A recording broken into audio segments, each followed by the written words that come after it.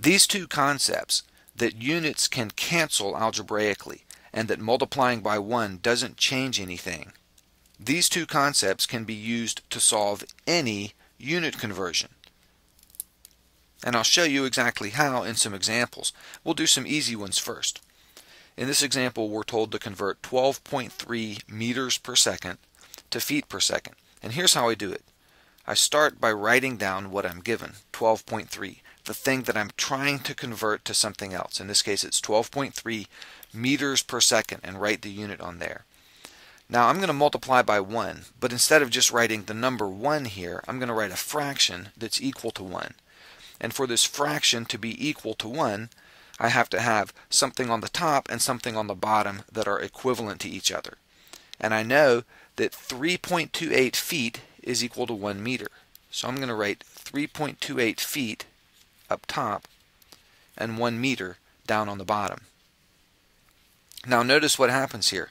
I have this meter up top and this meter on the bottom. Those two are going to cancel out.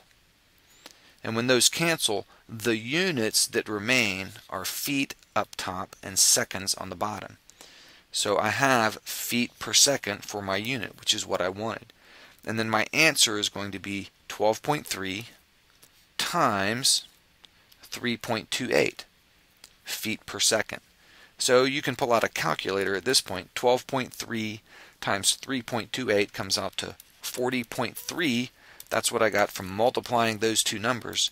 And then I keep my units here, feet and second. Feet in the numerator, seconds in the denominator. And the meters are gone because those have canceled out. Now, to do this, to make this work, I deliberately had to choose a fraction here that's equal to 1. So this thing is equal to 1. So when I multiply, I have this much speed, 12.3 meters per second.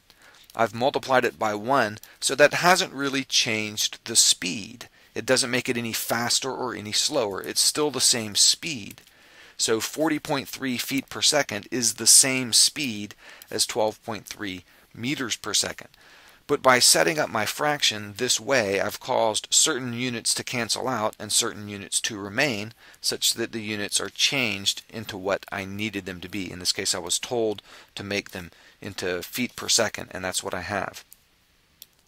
Now you could do this incorrectly. You could have said this, 12.3 meters per second, and the technique here is to always multiply by 1. That's true every time you do one of these unit conversions. You always multiply by 1.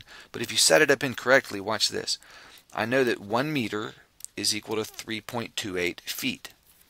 So this fraction is equal to 1 because the top, 1 meter, is the same thing as the bottom, 3.28 feet.